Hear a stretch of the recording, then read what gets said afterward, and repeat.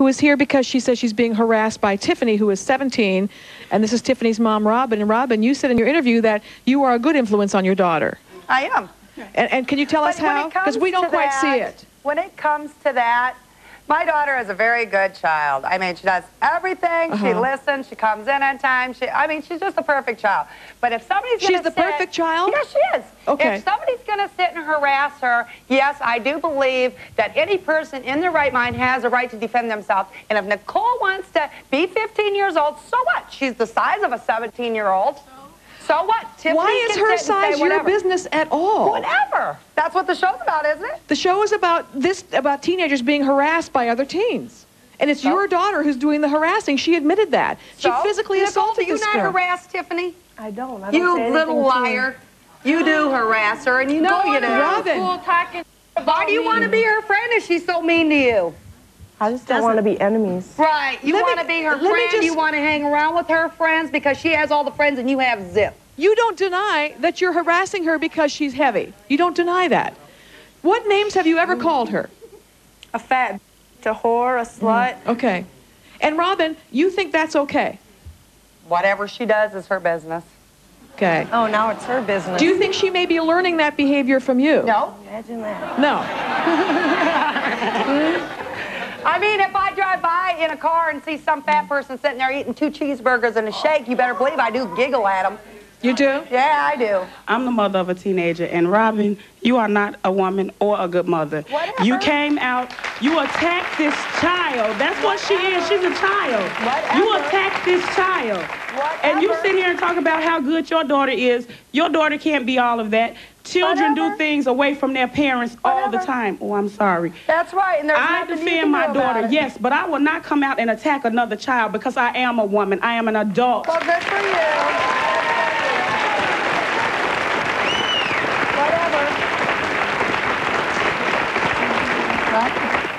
Tiffany, you didn't tell us anything about being harassed by Nicole. Is she harassing you? She calls me a lot of names. Is it after you call her names? What's she calling you? A whore, a slut. So Nicole, Excuse me? have you done that? And if you have you done that? Have you Call called her her a name? slut again, I'm going to get up off this chair and slap you. Who are you talking to? There's people calling my daughter a slut and they better shut up. You're talking to this guy? No, this girl To right her? here. They're saying slut, slut down there. You better shut up. Robin, what? Hang on. I didn't say anything. I didn't say nothing to her.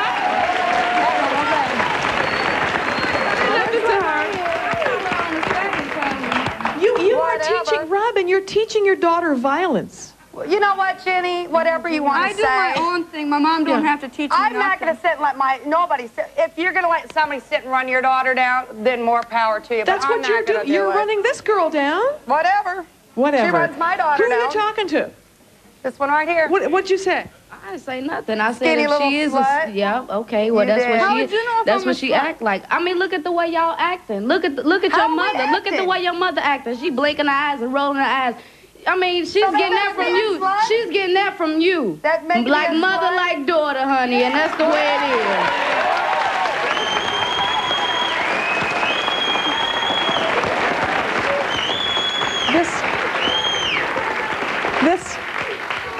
This is not exactly going the way I thought it was. The show was about helping a girl who's being harassed by another girl.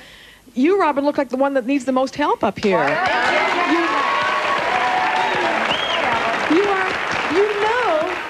You're old enough to know. I never came on your show if I would have known it was going to be like this. There's nothing we can do for you. If you want to leave, we'd be happy to see you go. Go ahead. Go ahead. Okay. Why do you don't want to leave? I'm going to say she wants to stay. Why do you want to stay, I'm Tiffany? keep my mouth shut, though. Okay. And then don't you say nothing about me.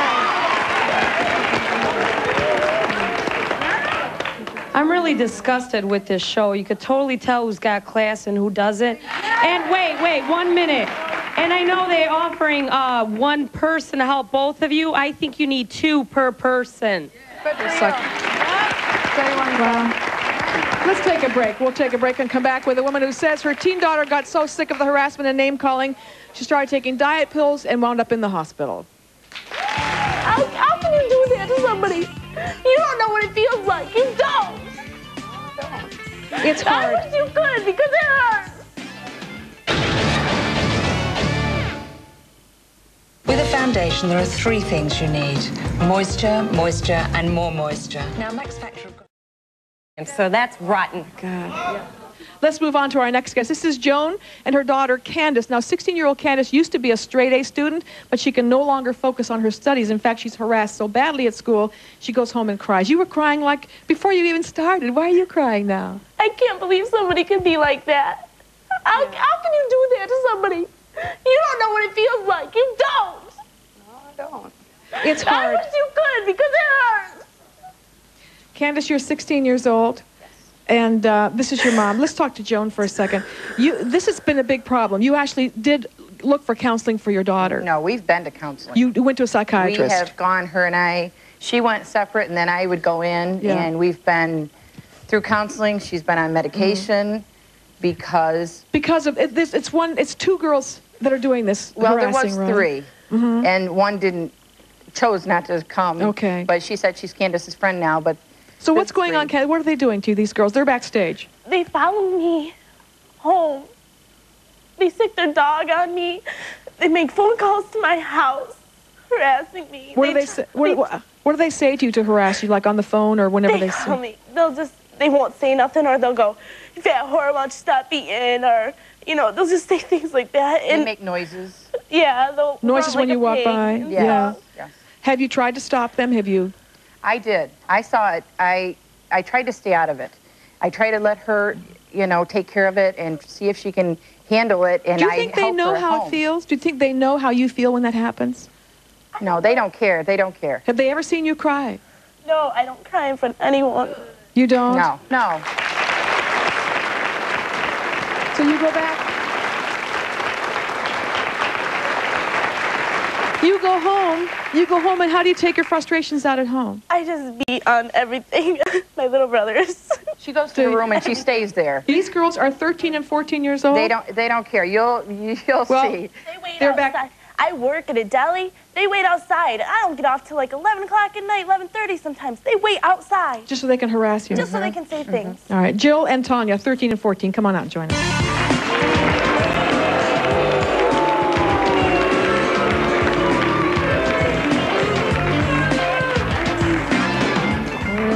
You've been watching the show backstage? Yeah. Huh? How do you think it's going so far?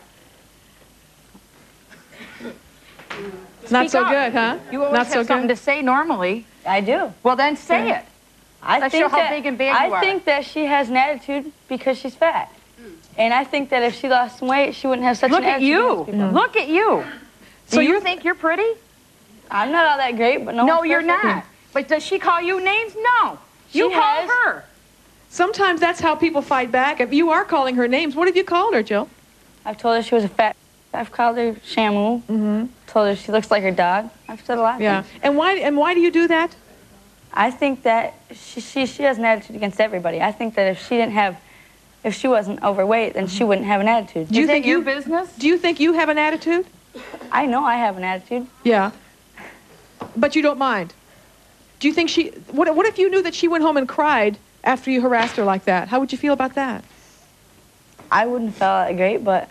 You know what? I could tell her a lot of things about your upbringing, but do I know? I don't say anything like that. I don't say anything about your family. I don't cut you down at all. You know what I tell her? Never mind, because that's where they come from. That's all they know. Yeah. My family's not all that good, but it's not that bad either. It is. Oh, you don't even have a home. I have a home. Oh, you're never there. Maybe if you'd stay home and learn something. You're in schoolwork sometimes. I do my schoolwork. You're 13 years old, right? Jill, Donna, you're 14. Yeah. And who sort of instigates all the harassment, you think? Tanya? Well, no. Tanya doesn't. Tanya's I'm asking Tanya. Tanya, you say that it is your sister and you follow along, right? Sometimes it's Jill that starts stuff, but sometimes it's Candace too. You know, we're not. Do you think it's okay to harass somebody because they're different from you? Well, I don't think we'd really harass her if... Have you ever called her a name? Yeah. Like what? Fat cow. And that's not harassment? Well, yeah, it is. What are you getting out of being mean to her? What does it do for you? Nothing really. Then why are you doing it? Well, I don't... You're the older sister. Why, if she's doing something wrong... I don't always start stuff with her, you know. I don't really say stuff to her anymore. Last time me and Candace talked, we were getting along, so I thought everything was okay. You get along with Tanya? Somewhat, every now and then. So it's Jill that really it's is... Jill, yeah. really. Do you think that their mom is the problem? No, well, she doesn't have any control over these girls whatsoever. Okay, you did talk to her and nothing happened. I did talk to her and I thought it would stop, but it hasn't stopped. Okay. Well, the girls say that that Candace would be more popular if she lost weight. Anyone can lose weight if they try, and that you still do call her names, Jill. I am popular. There is nothing wrong. I have lots of friends. That's right.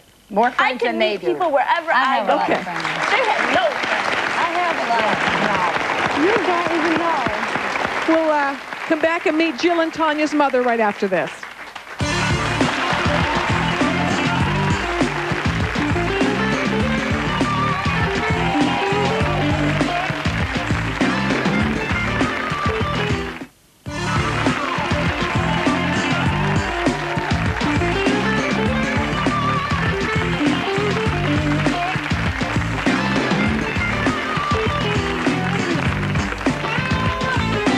We're being joined by Jill and Tanya's mother. This is Lauren. There you are, Lauren, right here. You know your girls harassed this girl. You do. You are aware of it. Yes, I am. You don't see it as a problem. Yes. No. I don't condone the name calling, and as an adult, I would suggest to them, you know, ignore them. But kids aren't like that. Kids can't ignore. Why don't you tell your children not to do it?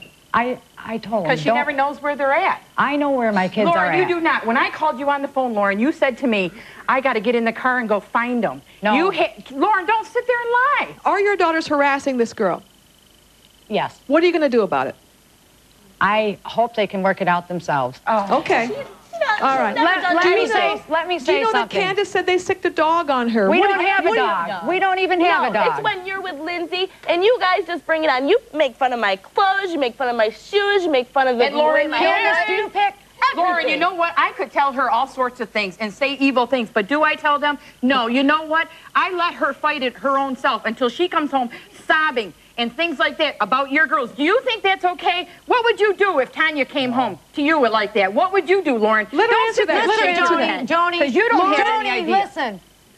The only contact I ever had with you was when you called. Lauren, you won't answer any questions you've been asked. That's right. You will not answer a question. What would you do if it was your daughters who were being called fat pigs? What would you do? Yes, probably I would tell them to deal with it. I'm sorry. She would. No. Don't you think? Contact, you live just down the street. And I never see you. I never see you. One of your live girls just right got out up of the home. street. You don't keep an eye on them. You don't even It's have not about contact that, with them. Joan. That's not what the show's about. I The know, show's but about I'm just saying she harassment. doesn't keep And you're in saying they're just being teens. She's 13 years old and you are not disciplining her for calling names. I discipline them. Do you see it? Do you think maybe today might be a good day to start? I do discipline them. Okay. What happened to you when you called her a fat pig? I didn't know about it. I did not know about it. Okay, now you know. Now I know. Okay, Now I know. we'll talk. We'll have our psychologist. We have a doctor out here. We have a nutritionist. We're going to try to help the best way that we can. Do you think maybe some help might be needed in this situation? This is a girl that goes home and cries. Oh, yes. I do. Okay. Jill's Let's introduce our next guest. This is Terry and her 14-year-old son, Brandon. Terry says Brandon is so overweight, she's concerned about his health, so the last thing she needs is a couple of preteen boys from the neighborhood making her son's life a living hell. Is your life... How do they harass you? Tell us what they do. They call me names like Fat Pig, Fatty, Jelly Jiggler, stuff like that. Yeah. Okay. It's not funny. How do you feel when they do that? It makes me mad sometimes. Other times it hurts my feelings. I'd just rather be alone. And why do you think they do it? I don't know. You think they get some sort of fun out of teasing you? Well, they laugh when they do it, so yeah, I think so. Has it ever gotten physical? Not really, but they'll like hit me in the back and run, and I can't catch them and to do anything about it. Yeah. I like swear at them or stuff like that, try and get them to fight me, but they never will. Mm-hmm.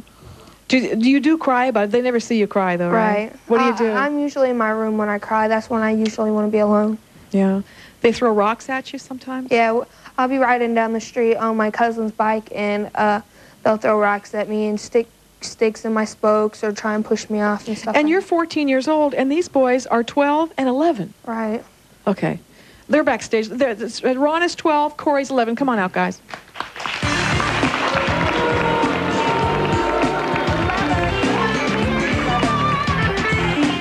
Let's make sure we have, I believe on the left, that's Ron there, right? Ron, you're 12 years old. Corey, you're 11, right? You call this guy names? Yeah. You too, Ron? What have you ever called him? Fat boy, bloated boy, tugboat. Yeah. Do you think that's fun to hear names like that? No, not really. Why do you do it? Because he walks around like he's all proud of his weight. Have you ever had like anything physical with this guy? Once. What happened? We was hiding behind some bushes and we jumped him. That's a lie. That's a lie. That's a lie. They never jumped you? No. Maybe it was somebody else. They'll jump on my back and run. That's all they'll do. Well, that's not... But I mean, there was really never any biting or anything. But that's not funny. That's not funny to do that. How does it feel as his mother to know that this is going on with him? It hurts. It hurts. I see him every day come home, you know, especially now that he goes to visit his father in Indianapolis. He dreads going, but he wants to see his dad. He goes down there and he says, Mom, I know I'm going to get called names. They're going to pick on me. I can't do anything. Every time I walk down the street, you know, they're picking on me. They're yelling at me. You try to play sports and stuff? Or? I try. Yeah. I try. It's hard. As it is, you're dealing with all the emotional abuse, and then you got your own problem trying to keep your weight. Right. And we have a little surprise for you. We have somebody on the phone that wants to say hi. To make this world right now, which is in a very bad turmoil, you're our future. And to make this world a better place, if we all got along and we just didn't judge each other, it would be a better world. We're entering a new millennium. Let us enter with a new attitude. Do not make fun of anyone, tall, short, fat, someone born without a limb, someone is even too skinny. Don't make fun of anyone. We're all related, and kindness will get you so much more than a mean remark. Richard, thank you very, very much. Richard Simmons. We'll take a break. Be right back.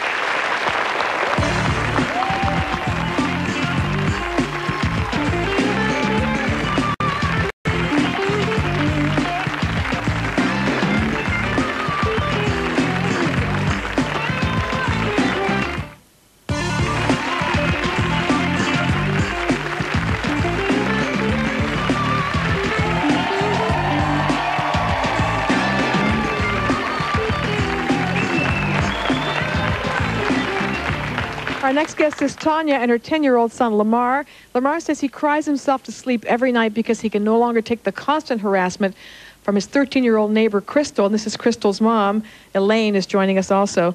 What makes you cry yourself to sleep, Lamar? What kind of harassment? Well, see, I can't deal with it because she keeps calling me all kinds of names and... What's the worst name she's ever called you? Nutty Professor. Oh. And you say that to him? Why do you call him that? Because he's fat and overweight. Yeah. Is that your problem? Yeah. Why is it your problem? Overweight, he could at least play sports with it. But why do you care? Why do you care what he does? He's just your neighbor. What do you care? Because I just don't like it. You don't like it? You're not, well, and so what do you think you're going to help him lose weight by harassing him like that? Yep. Right? So you cry yourself. Do you know that he cries himself to sleep at night because of this? No. Well, how does it feel to know that? Go ahead, Mom. I really don't think that she realized that it makes him cry. I really think that Krista only does this because she's concerned for Lamar for his health. Well, wait, because, you know, I'm not sitting here saying that I am a slim person, but I was overweight when I was a child and around Lamar's age, and I have two older brothers, and they teased me and they teased me until Doesn't help you lose weight, though, does it? Yes, it did. Yes, it helped you lose weight to be teased. Yes. Yeah. Yes.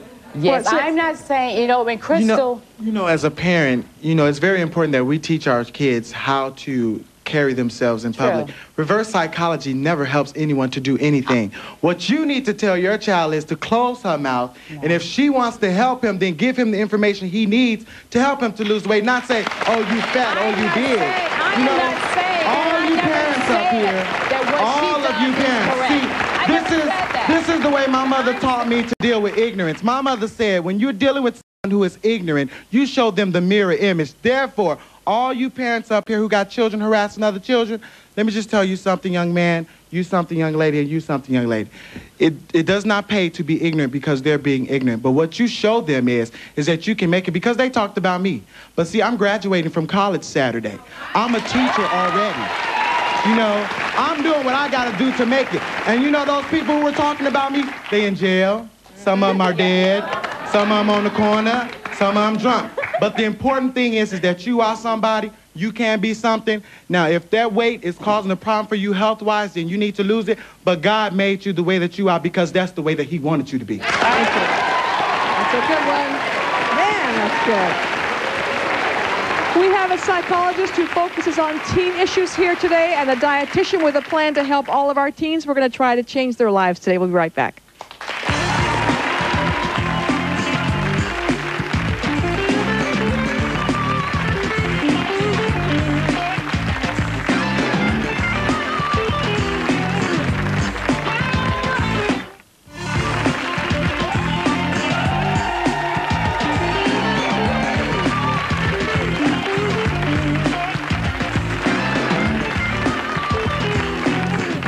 Karen Stark, licensed psychologist from New York, and you know the first question I got to ask you is about Robin. You've been watching the show. We feel very frustrated. You know what can you Jenny? say? I know that you're really concerned, and I think you have to forget about Robin. She doesn't want to listen to what anyone's saying to her. She doesn't want help, and she's really somebody that we're going to have to ignore in this show.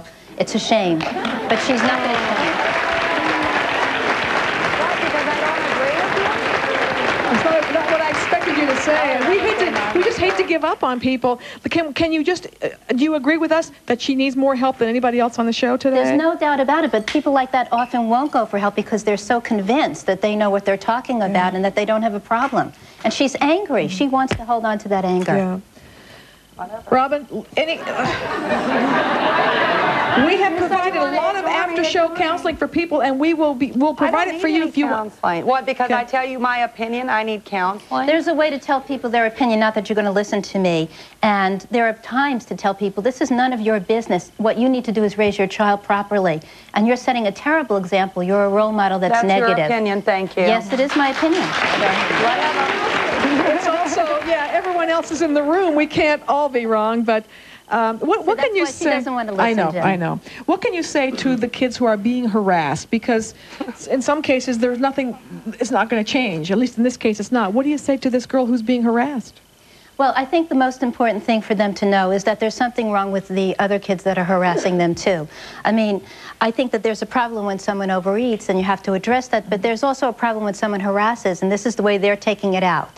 They're taking their anger out on you. It's not right. It's wrong. You have to feel good about yourselves. You're all good people. You do look great, and that's not even what counts. What counts is that you sound wonderful, you're going to have a good life, you're going to take care of yourself, you're going to get good advice here. And that you don't play the same game back because there's nothing to be gained from. There's nothing to be gained. I mean, you could tell them to leave you alone, but don't be afraid. You can make friends. There are other people out there for you. I appreciate that. And speaking of other kinds of help, we also have Barbara McCarty. You're a registered dietitian. And obviously the kids, as I said earlier, the kids are fighting the battle of being emotionally abused, and then they're trying to deal with their weight. What advice can you give the kids about, it's hard for kids because they love fast food, you know, and I know, raise your hand if you go to fast food like more than once or twice. See, there you go. There you go. What do you say to them? Okay, well, there's really good news right now as far as helping you with weight problem, okay? What we have is the solution method. And the solution method really helps you to turn off the drive to overeat and inactivity. That's very good news. We didn't have that before. We have a book that we're going to be giving them too. Right. We're going to give you a book so you have a copy of it, and we're going to hook you up with a solution provider so that it can help you with it and help you to understand how you can make the different changes. This lady, by the way, is helping us find a registered dietitian in everyone's hometown and giving you a free consultation with a dietitian to help you get started. So that's really nice. I appreciate that. We'll take a break and be right back.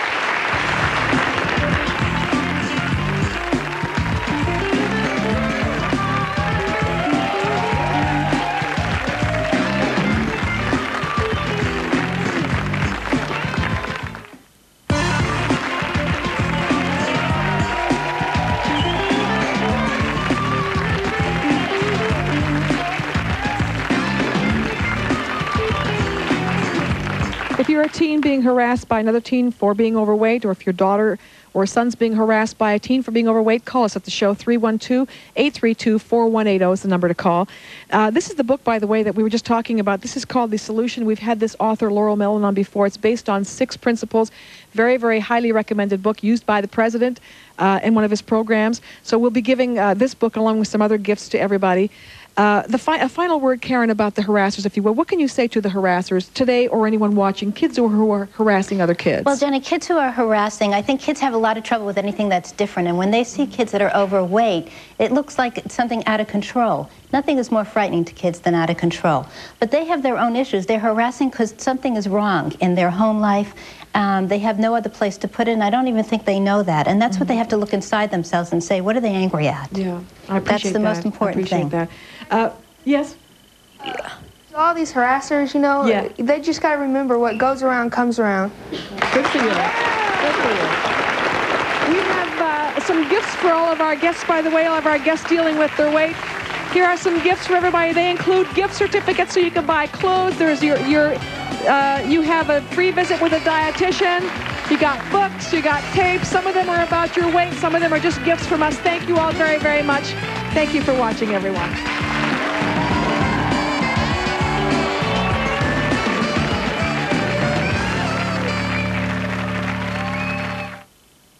Jeroen Pauw voelt zijn gast stevig aan de tand in Kwestie van Kiezen. Zometeen op 5.